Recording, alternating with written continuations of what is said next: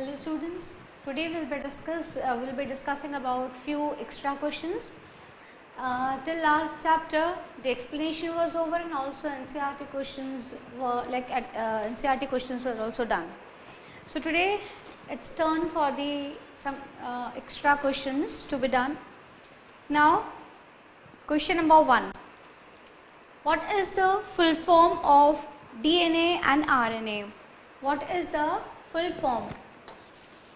Answer number 1. What is the full form of DNA and RNA? So deoxyribonucleic acid and ribonucleic acid is the full form. So we'll write over here DNA and RNA.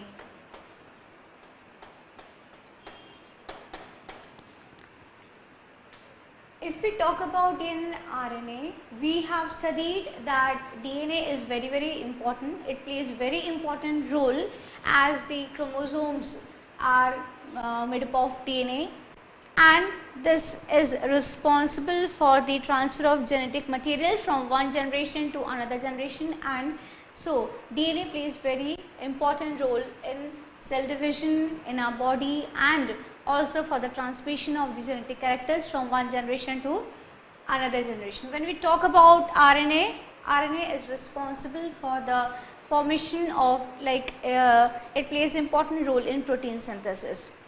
So I'll just write the full form: deoxyribonucleic acid.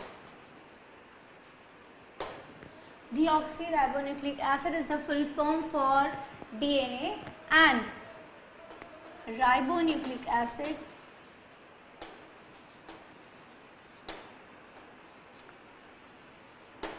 is the full form for RNA, ribonucleic acid and deoxyribonucleic acid.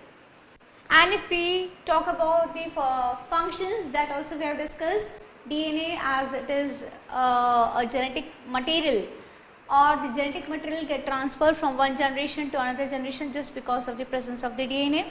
And ribosome is very important because it is responsible for the formation of protein in the body. Now we'll come to the next question.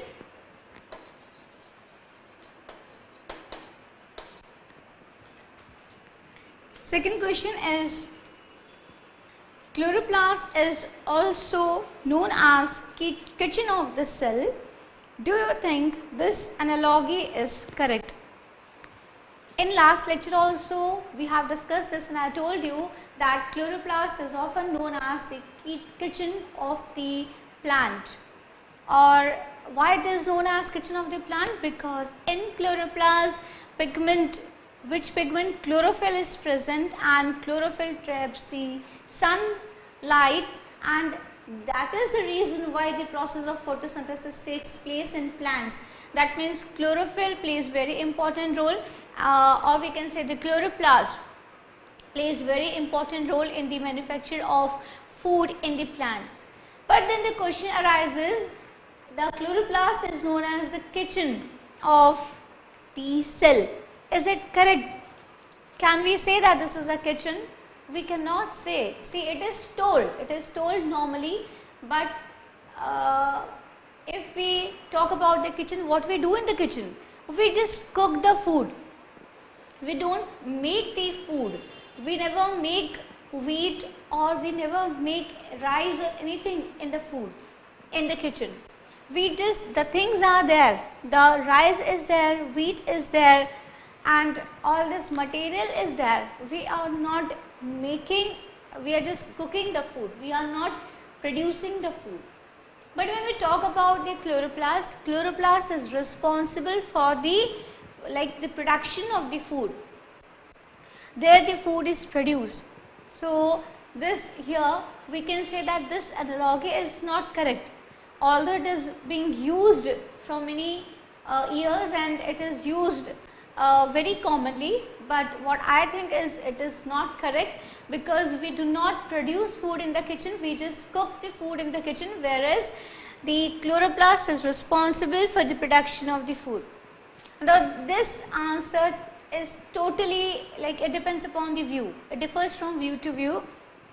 So nothing is correct and nothing is wrong in this answer. It depends upon your own view. So if I want to, here definitely I'll be writing my view. So chloroplast is often known as kitchen of the plant, but in the kitchen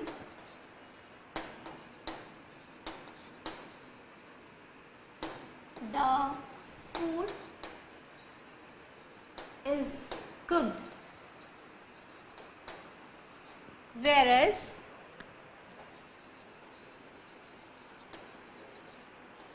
chloroplast, what is the difference? Chloroplast is responsible for the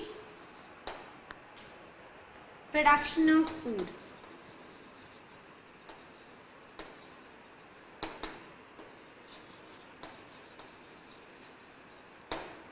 So what I feel is this is not a correct analogy.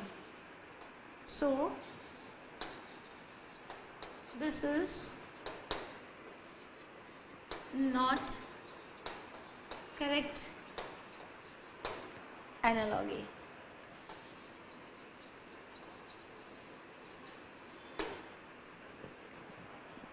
Now we'll move to the next question, which will be definitely answer number 3. This was our question number 1, the full form of DNA and RNA, deoxyribonucleic acid and ribonucleic acid.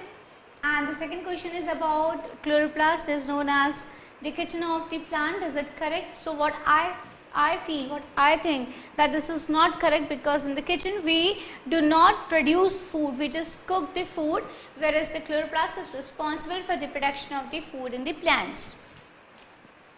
Coming to the next one, what are anthocyanins? What are anthocyanins? I'll just write over here. Anthocyanins. What is anthocyanin? We have discussed that there are certain pigments in the plant. Actually, we are talking about the plastids. Plastids are there in the plants and definitely only in the plants. We have discussed that plastids are of various types. The chloroplast is one of them, which we just discussed now, and the another one is the one which is responsible for giving the colors to the fruits and the vegetables, and it is chromoplast. But there are certain colors, like blue, purple, violet. These colors are not because of the presence of the chromoplast. These colors are not due to the presence of the chromoplast, rather the pigment known as anthocyanin. The pigment which is known as anthocyanin is present in the cell sap in the dissolved form, and this is the reason why we can see certain blue and violet and purple color in the plants. Maybe like when we talk about these colors, it can be for the fruits, vegetables, or maybe the flowers. So when we talk about anthocyanins, this is definitely something which is extra, not given in NCERT, but one has to know, because when we read plastids, definitely the thing was like the color chromoplast is responsible for giving the different colors to the plants, maybe the vegetables and the fruits and the flowers. And so it becomes very, very essential to know about this thing, anthocyanin, and so I have put this, selected this question because it has to be it should be there in our mind that there are certain other things also which gives color to the vegetables and the flowers and the fruits. So this one is our pigment. Anthocyanin is just a pigment, color pigment. When we talk about the blue or the violet or purple color, these colors are not due to the presence of the chromoplast. Rather, these are because of the presence of anthocyanin in the cell sap. It is present in the dissolved form. So I'll just write few colors like blue, purple, etc. is not due to the presence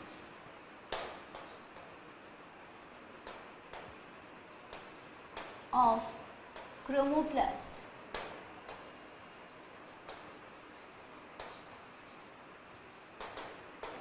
Rather, a pigment known as anthocyanin is present in the cell sap in dissolved form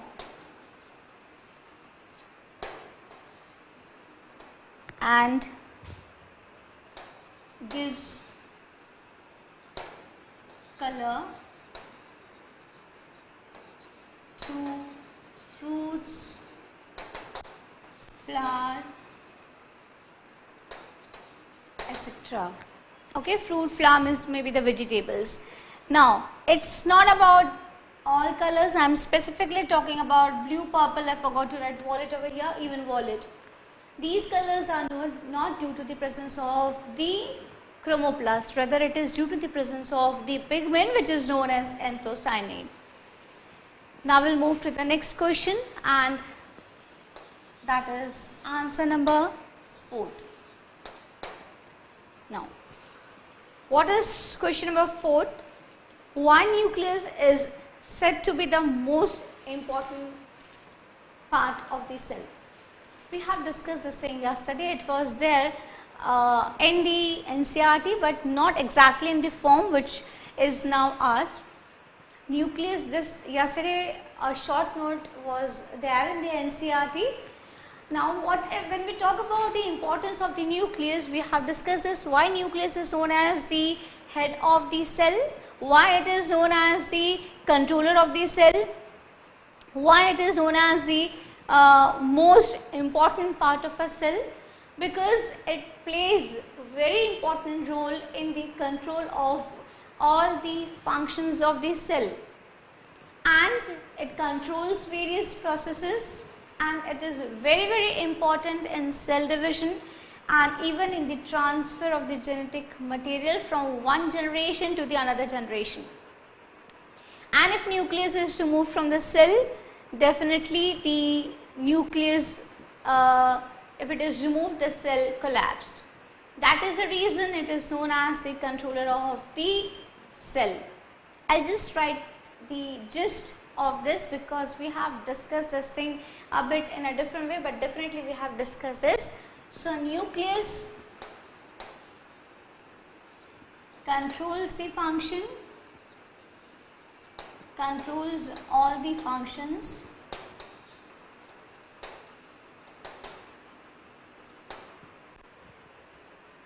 participates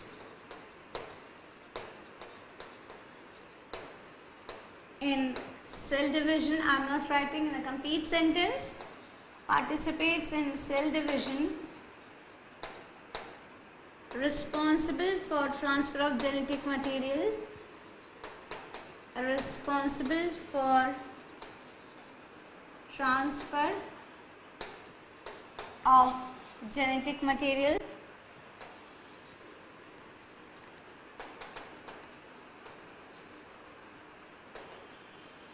and if it is removed, if the nucleus is removed, cell dies.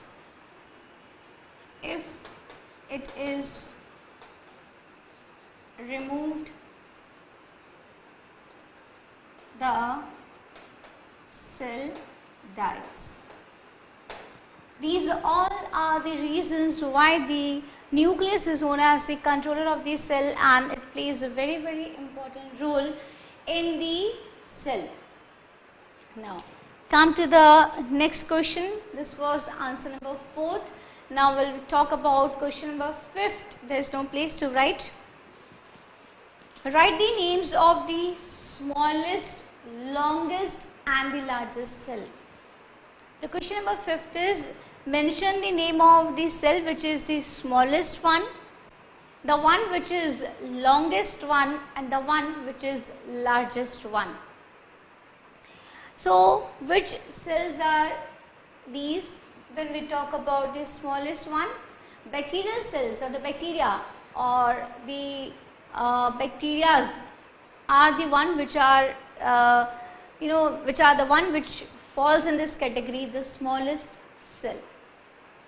This size is from 0.1 micrometer to 0.1 micrometer to 0.5 micrometer. Which one is very, very small? Micrometer is 1/1,000,000th part of the meter. That means just imagine how small it is. When we talk about the longest cell, definitely nervous tissues cell, that means the neurons are the one which are long. The tail can be very long, and so this comes in the category of the longest cell. And when we talk about the largest cell, then the egg of the ostrich. I was supposed to say ostrich first. So, ostrich egg is the one which is the largest one. So, bacterial is the smallest one, ostrich is the largest one, and neurons are the longest one. So, there is no place. I will just clean it up and I will write the answer. Now, we will talk about the question number 5th. So, question number 5th is, write the names of the smallest, longest and largest cells. So, just now we have described. So, the smallest cell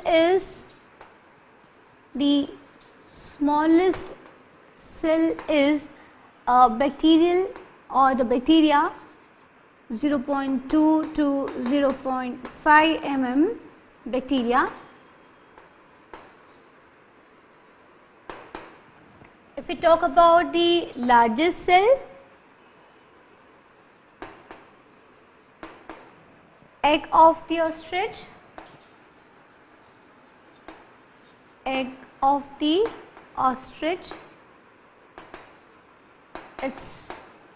and when we talk about the longest cell, the longest cell is the nerve cell. The longest cell is the nerve cell. Just now we have discussed the smallest cell is the bacteria and the largest is the nerve cells, because it has to give information from one part of the body to the other part of the body. And the largest, if we talk about, then the cell of the ostrich, the egg of the ostrich, egg of the ostrich is the largest one. Now we will move to the next question, and this one is, I suppose, so let me read out with the question. Cells inside the body are often compared with the bricks in the wall, but what is the main difference between the two? The comparison is done between the bricks and the cells.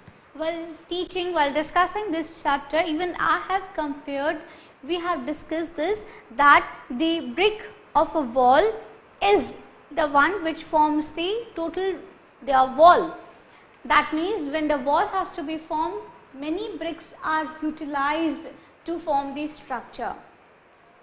In the same way, when we talk about the body, we talk about any living organism, the smallest unit is cell. And cell combines to form tissues, definitely tissues combine to form organs, and then organ system, and then many organ system, they combine to form a body. But the smallest unit is cell. If cells doesn't combine together, the tissues won't be formed, and so forth and so on. So the comparison is correct, but then they have asked about the difference. What is the biggest difference between this? The brick is non-living thing. Brick is a non-living thing, and when many bricks are brought together, wall is formed. But still the brick is non-living thing. And the cells which we are talking about, these cells are the living part of a living organism. When many cells combine together, the structure is formed. So if we talk about the difference, the bricks are the non-living part. Brick is non-living, or bricks are non-living,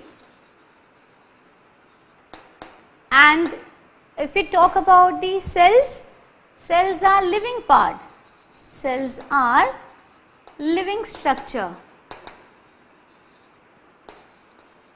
Cells are living structure, and when we say cells are living structure, then definitely cell requires everything, whatever living thing needs.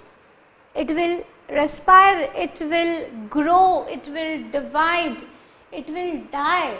So all these living processes can be seen in a cell, but these all processes will definitely be absent in the bricks. So all living processes,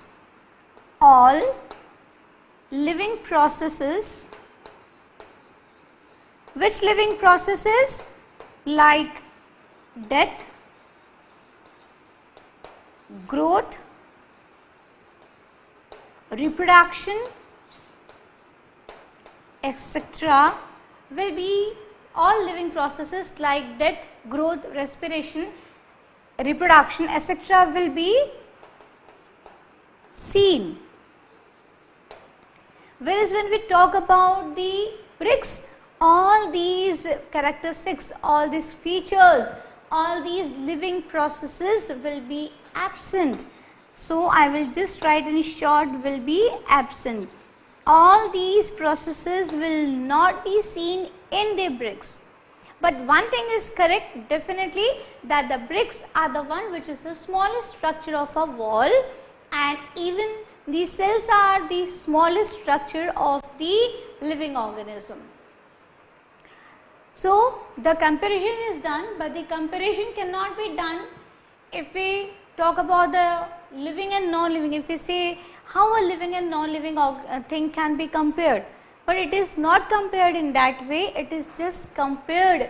In what way? It is just compared in a way that the bricks are the one which are the smallest unit of any wall, whereas the cells are the smallest part of any living organism. So now we will proceed towards the next question, that is question number 7. Now we will talk about the next question, which is question number 7, and this one is, which parts of a cell are concerned with the following? Which part of a cell are concerned with the following? This one is answer number 7. A. What is given? Liberation of energy. A is liberation of energy.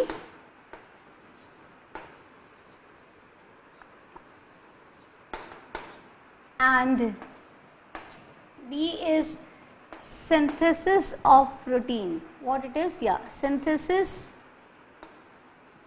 of protein.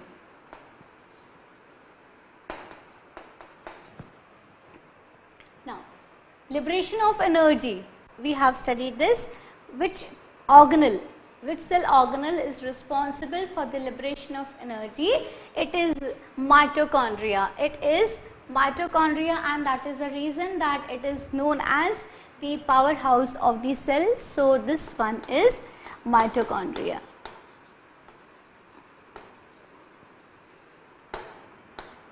And synthesis of protein is a rough endoplasmic reticulum. Rough endoplasmic reticulum.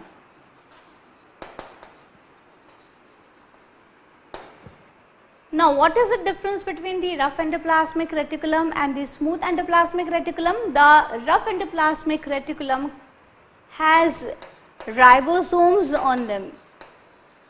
It has got ribosomes on them, which is responsible for the synthesis of protein, and the smooth endoplasmic reticulum do not have ribosomes, and so protein synthesis do not take place over there, but the rough endoplasmic reticulum is responsible for the synthesis of the protein.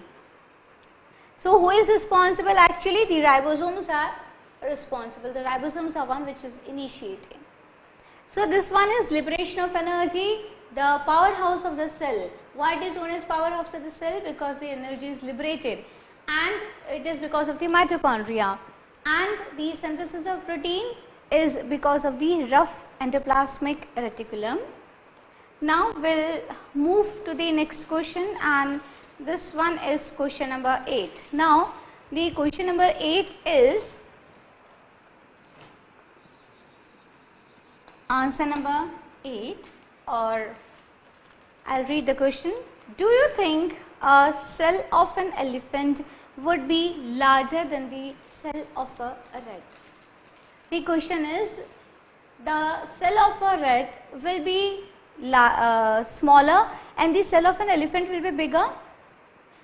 Will it will be the case? No.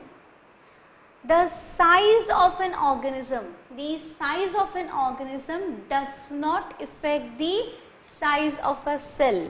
Size of an organism, size of an organism will not affect the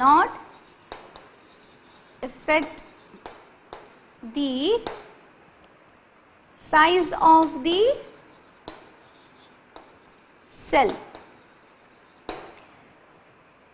The organism is bigger or the smaller, the cell will be always smaller. You know, this question is just like if we have to make a big wall. So, do we need to take the bigger sized bricks? The wall is small or the wall is big? The size of the brick is same only. The size of the brick is not increased, but the number of the bricks are increased. Say for example, we have got 100 bricks. If we have got 100 bricks, you can imagine how big wall will be formed. And at the same time, if in the second case, if we have got 10,000 bricks. Now, you yourself can imagine the difference between a wall which is made by the 100 bricks and the wall which is made by the 10,000 bricks. The number of the bricks are more, that is the reason the structure, the wall will be bigger. In the same way, in the red, the size won't be different. The size of a cell of an elephant and the rat will be same. But what will be the case? The number of the cells in the elephant will be bigger, I'm so sorry, it will be more. That means the cell will be more, the numbers of the cell will be more, and so the bigger structure will be formed. So, size of an organism will not affect the size of the cell, rather the size of the cell will change the number of the cell. That means what? If the more cells are there, more cells, bigger structure. More cells, bigger structure. Whereas less cells, smaller structure. Yes, so the cells will not be different in the size, but if the organism is bigger, that means the number of these cells will be more. So this was our answer number 8, and now we will discuss the answer number 9. So let me read the question number 9. It is, yes. Now the answer number 9, question number 9 is, who proposed the cell theory? Which scientist proposed the cell theory?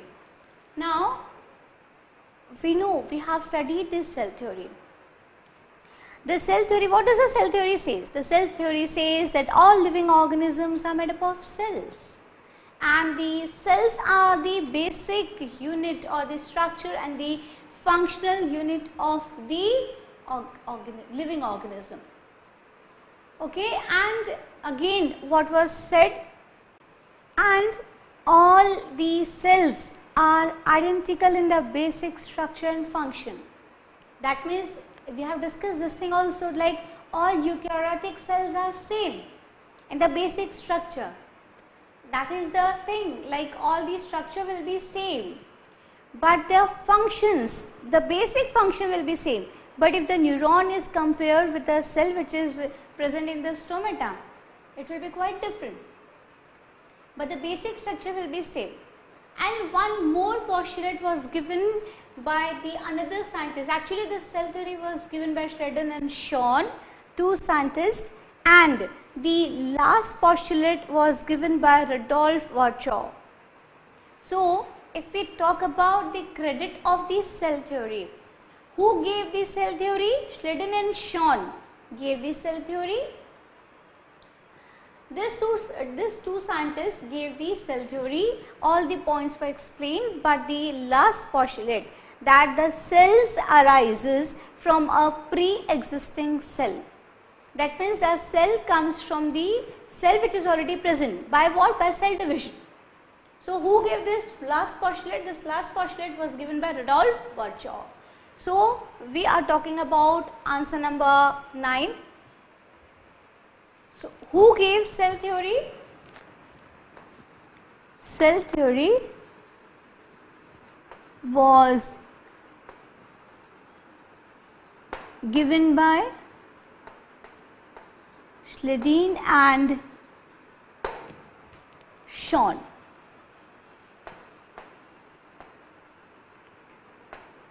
And the last point of the cell theory was modified. We should not say modified, but the last point was given by Rudolf. It was given by Rudolf Virchow, and he was responsible for the last postulate of the cell theory. So what does the cell theory say? The cell theory says that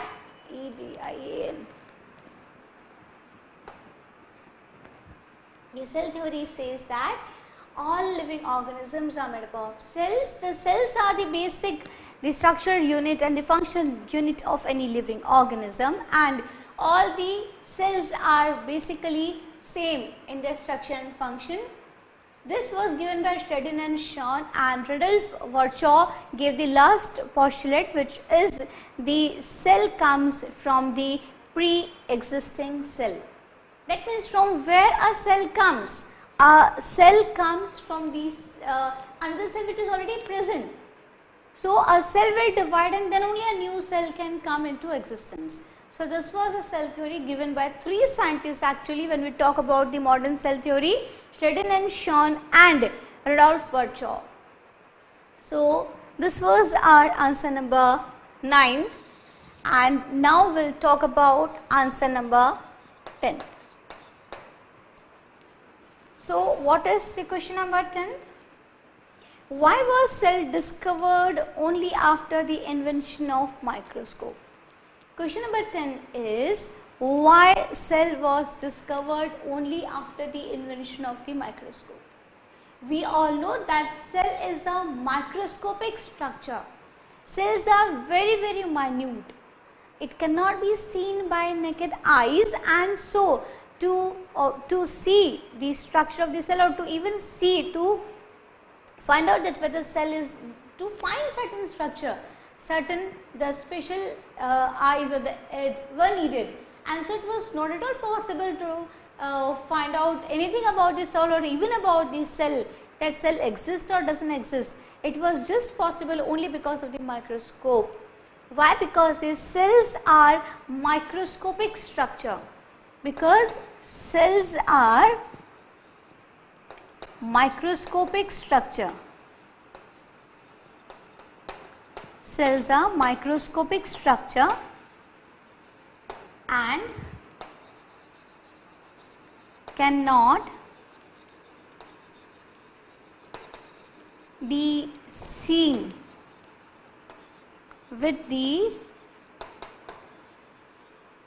naked eyes.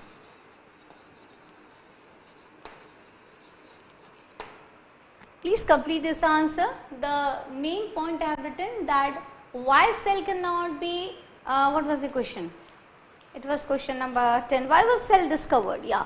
So why was cell discovered? Why it was not discovered before? Because it is, the cell is a microscopic structure, cannot be seen by the eyes, and so it was only possible to study or to see the cell when the microscope was there in the hand. So this was question number 10.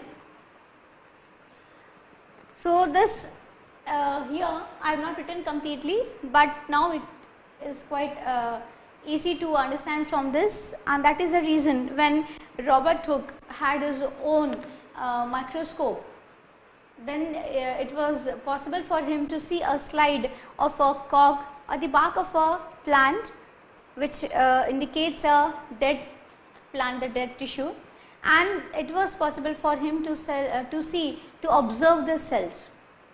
And in that cell, he was the first one who saw the cell.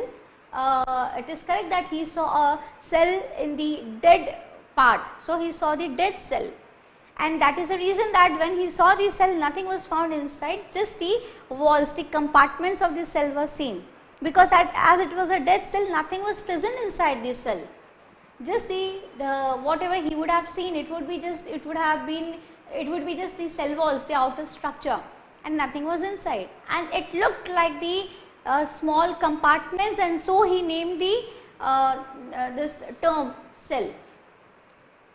Afterwards, it was discovered, the living cell was seen afterwards.